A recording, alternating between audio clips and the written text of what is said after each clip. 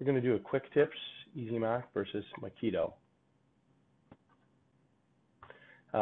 This course is going to go through EasyMock and Mockito. It's going to assume you know Maven, how to use Maven, how to find out from the Maven repository, the JUnit, Mockito, EasyMock, Spring Core, Beans, and test. Obviously, it assumes you know how to write a JUnit test. It's only going to cover rudimentary Mockito and EasyMock, but it will give you enough to get up and running. So what is EasyMock and Mockito? They're a mocking framework which facilitates test-driven development. It gives you more reliable code. You can write your test first and then make sure your code matches the test. What's the difference between a unit and an integration test? Well, a unit test is just going to test a given unit of code in isolation. An integration test goes beyond that and goes a little bit further into other areas, like testing whether service A connects to service B, connects to service C, and so on and so on and so on. There's the term you need to be aware of, and this is going in the process of writing your own test is going to be unit under test. This is very important you understand it. It's basically the class and method you want to put in your unit test. You will use mocking frameworks to simulate complex parameters or any injected variables that are auto-wired into the object. So let's go through the basic steps to create a mock test. First, you're going to determine the unit under test, the code you want to test.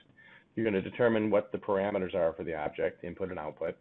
And if you need to use reflection to inject a mock for some of the variables that are auto-wired or injected or private variables.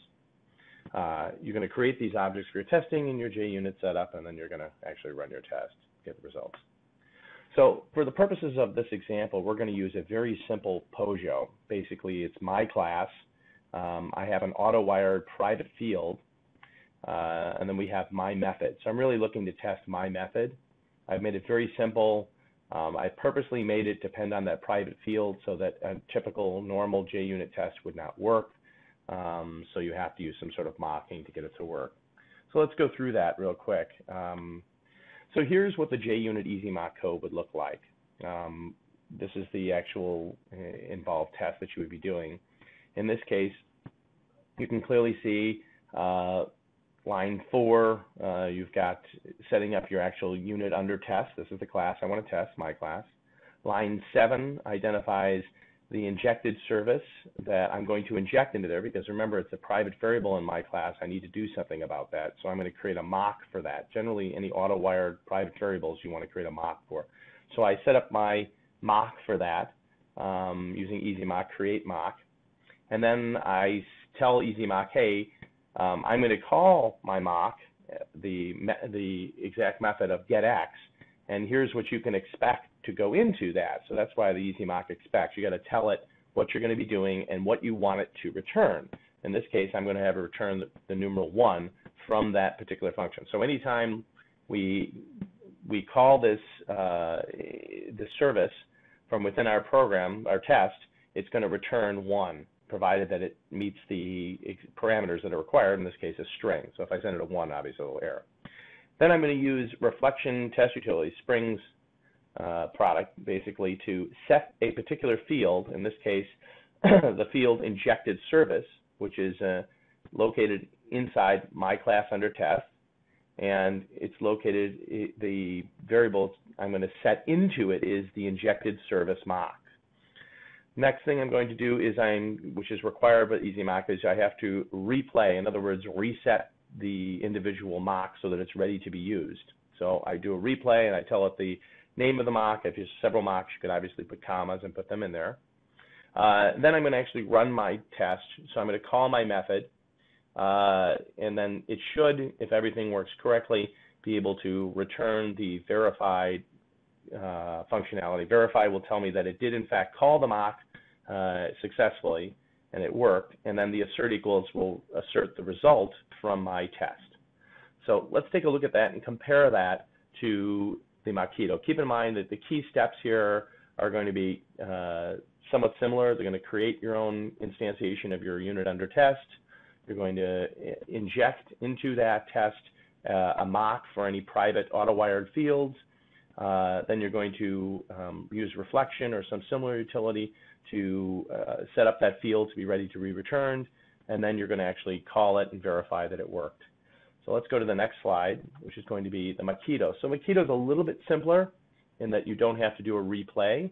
And actually, Mockito offers another neat function, which a lot of this stuff can be put into annotation, and you can actually get away with these Spring Utilities reflection test ULs. So we can talk about that in a minute. But basically, here you've got, again, creating line 4, you're creating your unit under test, you're creating your mock, line 7, with the mock command. Then Mockito uses a when command.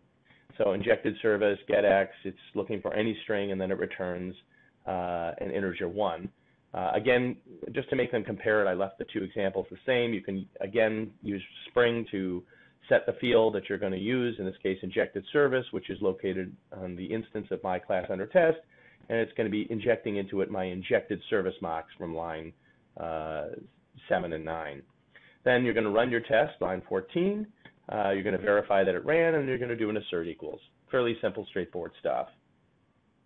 So let's take a look at the summary steps that you're going to need here. Then we'll go look at the actual code. So the easy thing to remember, kind of a rhyme, if you will, or a phrase that will help you remember the two different approaches. EasyMock, create mock, expects and returns easy replayed mock. The Mockito is the Mockito bird can mock when flying and then returns due to verify. So it's trying to get you to remember the syntax, if you will, on the two. The steps are basically the same. EasyMock is the same 7 steps here. You can save this and print it out if you want. 6 steps for Mockito because it's 1 less. It doesn't have to do the replay. Also, Mockito, you can get rid of step 4 in Mockito if you use the annotation in Mockito, which is you can do inject mocks, which will basically Mockito will automatically find what mocks you have and inject them into the proper field. It's kind of nice. And you can also use the the @ mock when creating a mock if you want, rather than using the exact dot mock. So that's helpful as well. Okay, so let's go look at the actual code now, and just so you can get a rough idea of how it works. I'm doing that same exact code here. So you can see I've got my class, I've got my injected service, which is auto-wired. The result here is fairly straightforward, and you can see I'm using my injected service, which I just basically created something for the test here, just so that it returns something. In this case, it returns the number 2.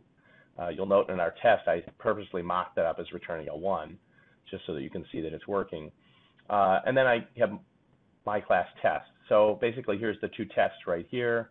They're fairly straightforward, exactly the same ones. We're going to run them both, just so you can see that they both work. Hang on a second here. We're going to do, let's go here. Let's go here. Run as JUnit test. And I'll go in a second. And we should see a green down there if we've done everything correct. And we do. So we can clearly see that these 2 work. Feel free to use this example. There are many functions and features of both EasyMock and Mockito that I have not covered here, including stubbing and some more complicated scenarios, but this should give you the basic to get yourself up and running on your test. The key elements again, in summary, let's go back to those. So again, here's your summary steps. Please feel free to print this out and use it. Good luck to you.